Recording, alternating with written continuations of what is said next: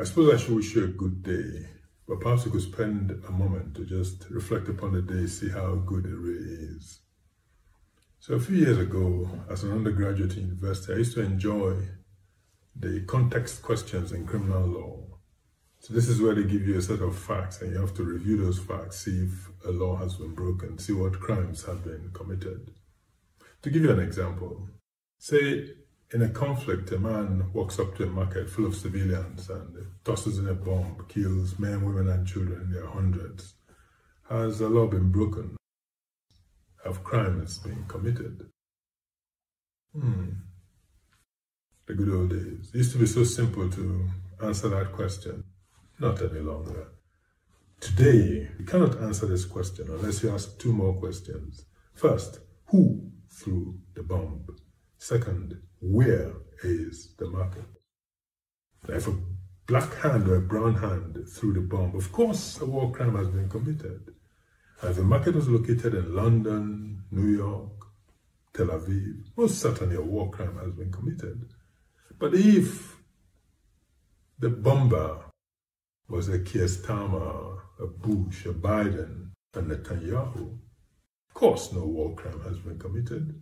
If the marketplace was in Tripoli, in Sudan, in Kabul, in Gaza, Lebanon, nothing to see here. No war crime has been committed. So this is an incomplete inversion of the rule of law. Under the rule of law, equality under the law. Doesn't matter the identity of the perpetrator, of the victim. Once the facts of the crime come together, the law has been broken, crime has been committed. Not any longer. Today what matters is might. At this point in the 21st century, we're under the law of the jungle. Who can line up the vetoes in the disunited nations? Who can rain 10,000 bombs on a target? Who can muster nuclear submarines and destroyers? Is this a good day to wake up in? A few years ago, at my first job in northern Nigeria, I remember walking into this police station. So detention facilities for, suspects. Cell meant to hold 10 people, holding maybe 30, 40 people. And then, of course, separating the cell from the policeman, a thin wall, and a door with bars for security, and the heat, and in one corner of the cell, a bucket of sewage, and on the other side, policemen. And I used to wonder, do they not smell? Can they not feel the heat? And I saw then the power of the Igbo proverb, he that holds his neighbor on the ground holds himself also. There is a hinging in the destiny of the oppressed and the oppressor. And I wonder that people don't see it more. Don't see the connection between the bombs you threw at Tripoli, Kabul, and Baghdad, and the wave of illegal aliens that swamp your cities. At the link between the economic strangulation of places like Cuba and the Venezuelas of the world by economic sanctions, and the military-aged men with bitterness in their hearts that swamp your villages and threaten your lifestyles. Is it that we don't see the connection between 20 million gallons of Agent Orange, a toxic herbicide, sprayed from the skies of Vietnam, and the birth defects in the children of the American servicemen with boots on the ground 50 years later, even today? More recently, Antony Blinken, the American Secretary of State, announced at a press conference a series of sanctions. One institution particularly stands out. RT also secretly runs the online platform African Stream. The offense is receiving funding from RT, the Russian broadcaster, being a propaganda arm of Russia. I am a consumer of the contents of African Stream. I see no propaganda. They have denied that they receive any state funding of any sort, African Stream. But even if they did, so what? As of today, digital media company faces the existential threat, having been banned from Facebook, Instagram, YouTube.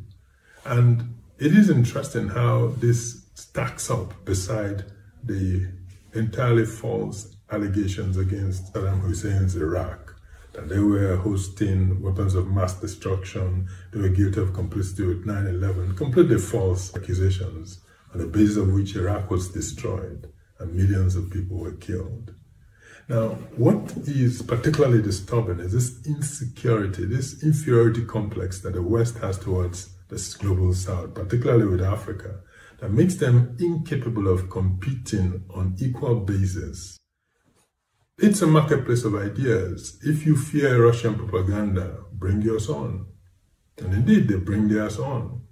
As we speak, hundreds of organizations, literary organizations, artist festivals, journalistic enterprises receive funding from the Western organizations like Goethe Institute, British Council, Alliance Francaise, as well they should.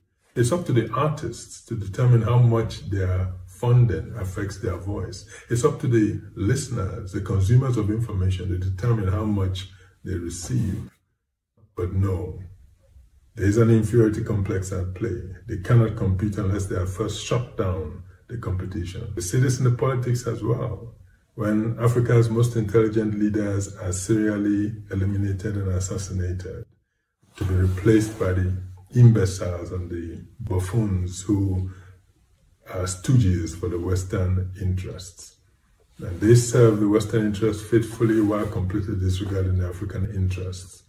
It's not a good day to wake up in, but we must find our inspiration from nature. If we go into the garden today, take a sapling, bend it towards the ground and clip its top to its stem. If we go away for a week and come back, we'll find that the shoot is not growing towards the ground, that the leaves have now turned towards the sun, that from the bend in the trunk, new shoots are rising towards the light. Life, even at the most rudimentary, knows to grow towards light and away from darkness.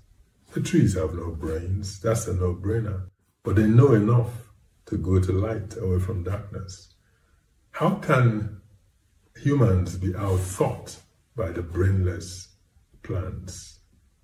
We must find somewhere in our humanity the imperative to grow towards light and not darkness, to go towards good and not evil, to plant life, not blow up bombs. We must find it within ourselves, to strive for the virtues of equality, of justice, of fair play. I must do this no matter the pulls from the kingdom of darkness. And this is the only basis on which I can, like calling out like, wish you a good day.